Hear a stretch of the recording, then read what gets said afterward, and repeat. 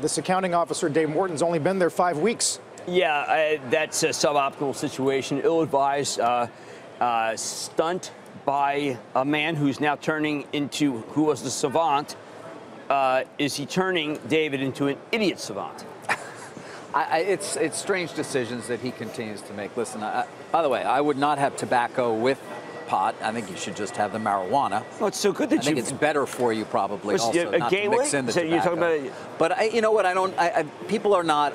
The idea that smoking that, it's more about the behavior itself and the decision making, I think, that is giving investors pause. Well, and look, a chief accounting officer who leaves, this is such a red flag. I was interviewing Brent Selleck yesterday. He's really terrific. He was a tight end for the Eagles for 11 years. He's made a lot of money. He's done a lot of things right. Said, listen, if the Model 3 comes out and it's good, the stock's going to go up.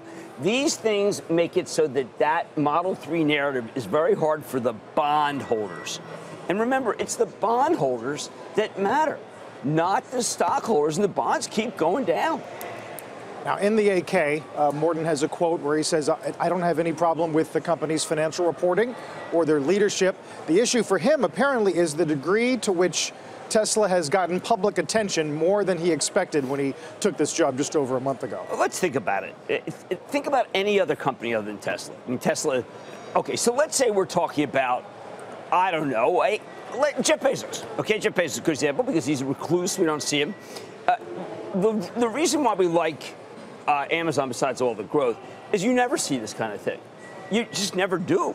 And by the way, pot may be legal, okay? But we got 50 states, and it's not legal in all of them.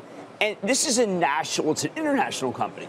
I don't think anyone should be in a situation where their company is completely under a cloud, where he's completely under a cloud, and he does something that I regard as being unstable.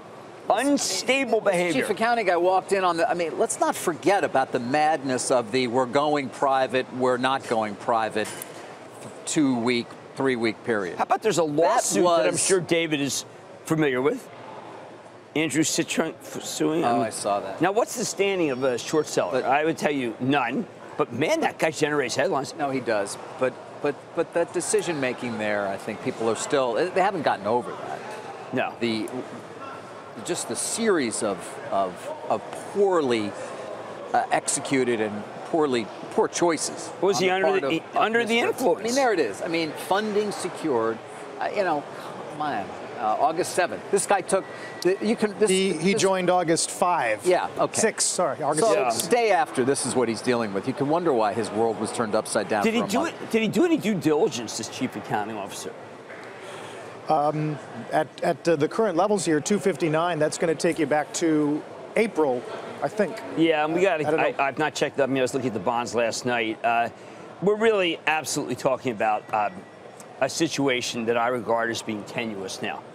It's a tenuous But the question is the board of directors going to take any action here? And by the way, really, if he does an interview and he smokes a cigar, he should at least be somebody put on leave. For what? Not for what he did last night. You didn't break the law. Talking to some guy. I'm still going to Pulitzer Prize-winning Jim Stewart's piece.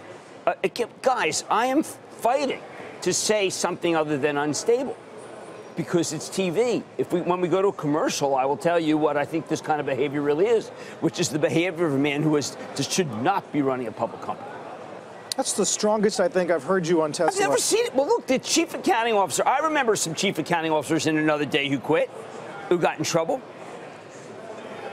Yeah. Well, this guy was only there for a month. Well, yeah, but what does that say? No, well, hey, the month that he was there, again, the next day, his CEO says, we're going to try and take the company public at a number that I just picked out of the air that sounds like a decent number, and I have secured funding, only to find out, of course, he really didn't have secured funding, and it wasn't a true go private. It was some sort of hybrid approach that would have involved converting most of the public shareholders to private shareholders, and then a couple weeks later, now we're not going to do it.